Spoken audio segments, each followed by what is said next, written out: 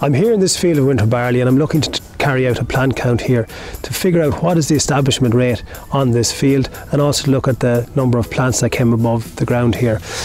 So if you look at this here, what I'm trying to figure out is how many plants are actually here, and that gives me information going forward as to how I manage this crop agronomically.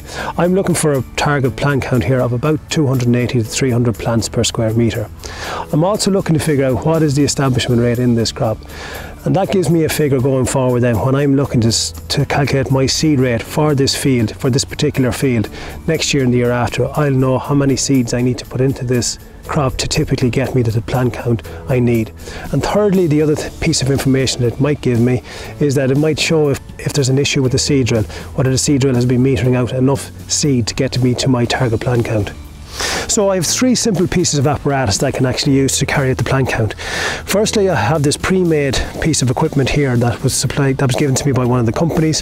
It's 0.1 of a square metre internally here, and I simply throw that randomly across the field. I then count the number of plants within that 0.1 of a square metre, and I multiply that figure by 10, and that gives me my plant count per square metre.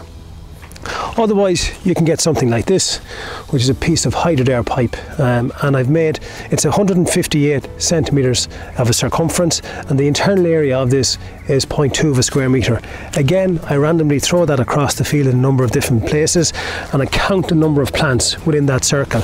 I then multiply that by 5 to give me my total plant count per square metre.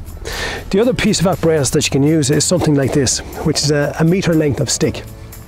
And you simply place that across the rows like that, and you count the number of rows in that metre.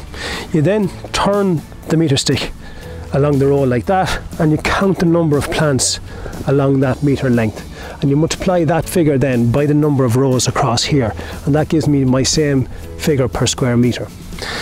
It's also important to note that you should count the plants at this stage when they're just above the ground. It makes it much easier from the point of view that you're not dealing with tillers or extra leaves, and it makes it much quicker and much more efficient to do it. So what might affect the germination rate in a field like this?